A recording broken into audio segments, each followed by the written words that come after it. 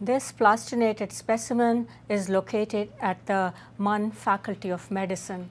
I dissected this specimen to show the ligaments attached to the coracoid process, the rotator cuff muscles, and some other related structures. For orientation, we are looking at the anterior aspect of the right shoulder. Here is the medial border of the scapula. This is the cut edge of the clavicle. Here is the tip of the coracoid process, and that is the acromion. This ligament, which is extending from the coracoid process to the acromion, is the acromioclavicular ligament. Extending from the coracoid process to the undersurface of the clavicle is the Coracoclavicular ligament, and you can see its two parts, two separate parts, one here and one over here. This here is a muscle called the Subclavius, which is on the undersurface of the clavicle, a small muscle, and it acts as a cushion for this neurovascular bundle as it enters the axilla. I will next describe the rotator cuff or the sits muscles. They are Supraspinatus, Infraspinatus, Teres minor, and Subscapularis. They are all extend from the scapula into the tubercles of the humerus. This one here is the Subscapularis, which fills the subscapular fossa. It goes beneath these neurovascular structures and inserts into the lesser tubercle of the humerus. It is supplied by the upper and the lower subscapular nerves. It adducts the arm. Just before its insertion, part of this muscle has been resected, so if you look closely, you can see the head of the humerus through that.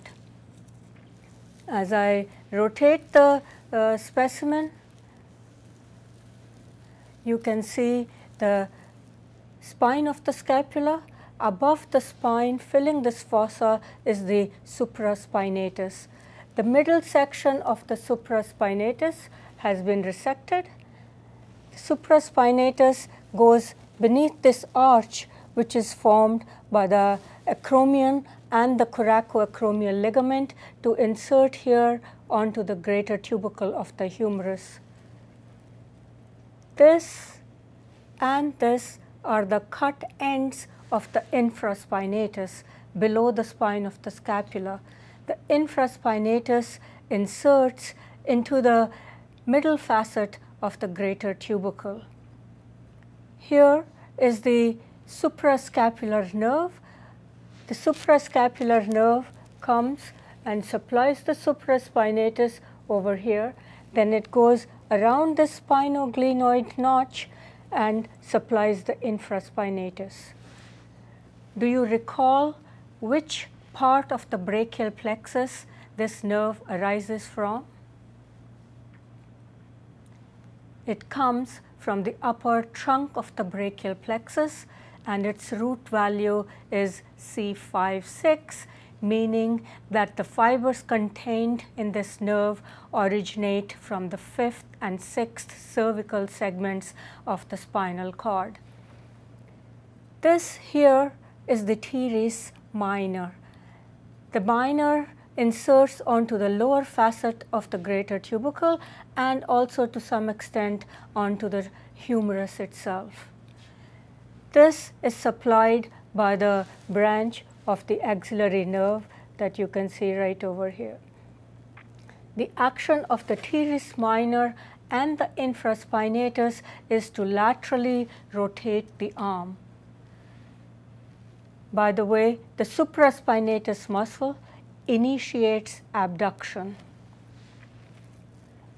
This here is the long head of triceps. Note how this long head of triceps separates the teres minor from the teres major. Teres means round. Though both these muscles come from the lateral border of the scapula, their actions are very different. We've already said the teres minor laterally rotates the arm, whereas the teres major, because of the way that it goes anteriorly and then inserts onto the humerus, medially rotates the arm. Here are the edges of the levator scapulae and the rhomboids. This is the lateral head of the triceps muscle right here. As I turn it laterally, you can see the cut edge of the deltoid. The deltoid is inserted into the shaft of the humerus, mid-shaft on the lateral side. I am now tracing the long head of the biceps, as that is located in this intertubercular groove or the bicipital groove, and it's coming down right here is the belly of the biceps. Taking origin from the coracoid process is the short head of biceps and the Coracobrachialis.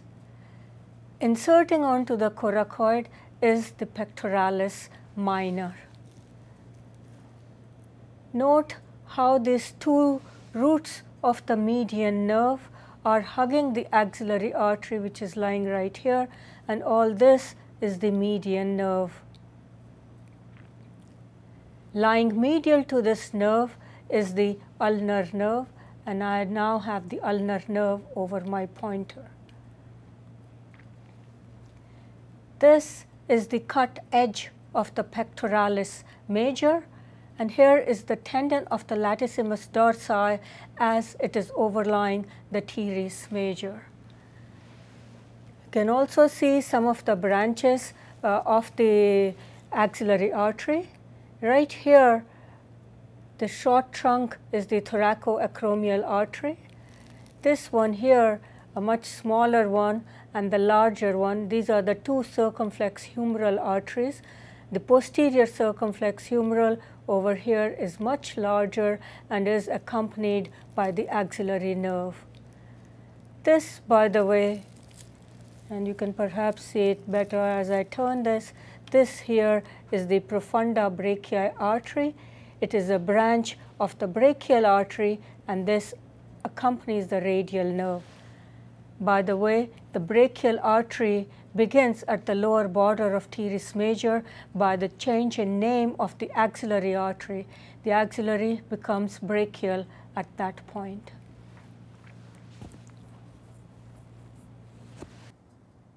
Did you notice my mistake in naming one of the ligaments attached to the coracoid process? The ligament connecting the coracoid process to the acromion is called the Coracoacromial ligament.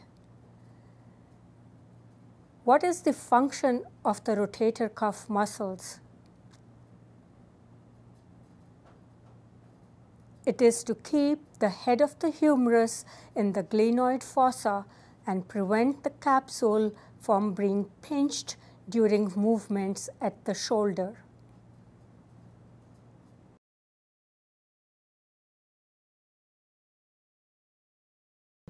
I dissected this specimen to show the muscles attached to the scapula and the proximal humerus, as well as some of the nerves and blood vessels.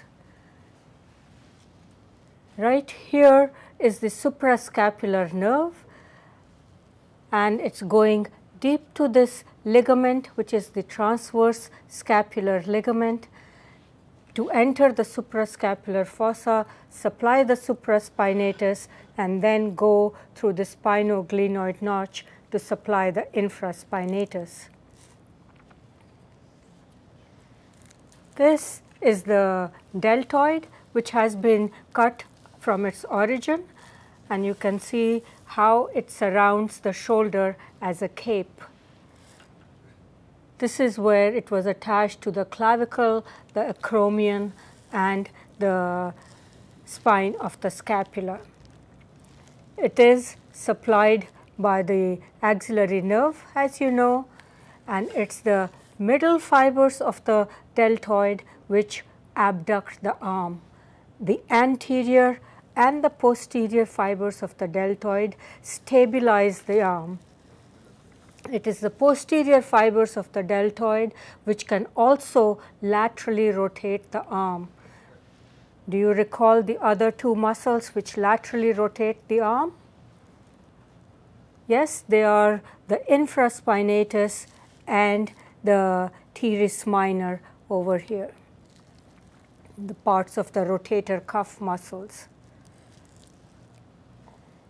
This here is part of the trapezius.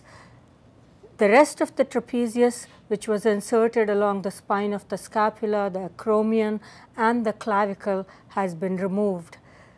The insertion of trapezius closely corresponds the origin of deltoid. Remember, it's the trapezius along with the serratus anterior which rotate the scapula and thus enable the deltoid to abduct the arm more than 90 degrees. This here is part of the rhomboids, so also this, whereas at this upper border, upper part here is the levator scapulae. This is the cut edge of the infraspinatus, and that is the teres major. The teres minor, which was attached along here, has been removed completely. This here is the long head of triceps as it originates from the infraglenoid tubercle.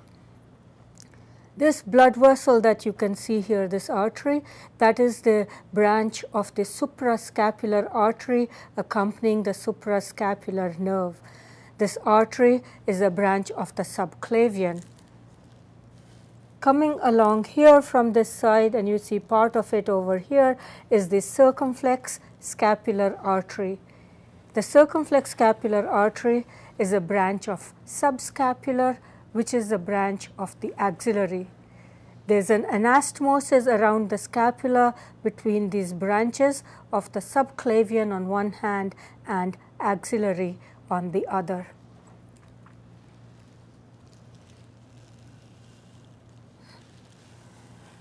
You can see part of the capsule of the shoulder joint has been removed, so you can see the head of the humerus along there.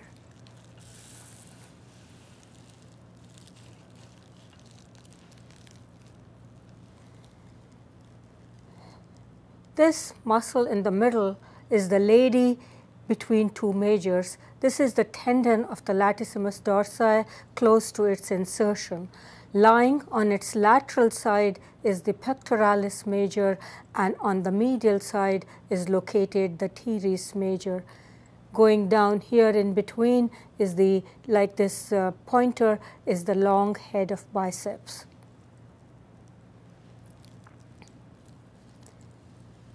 Most of the serratus anterior insertion along this medial border of the scapula has been removed, except for this little bit which is left remaining close to the inferior angle. A lot of the serratus anterior was also inserted along this upper part. I did not point out the radial nerve.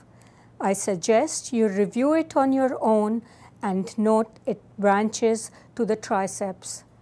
Also note that the axillary nerve is closely related to the neck of the humerus. Hence, it is the axillary nerve which is most likely to be injured in the fracture of the neck of the humerus.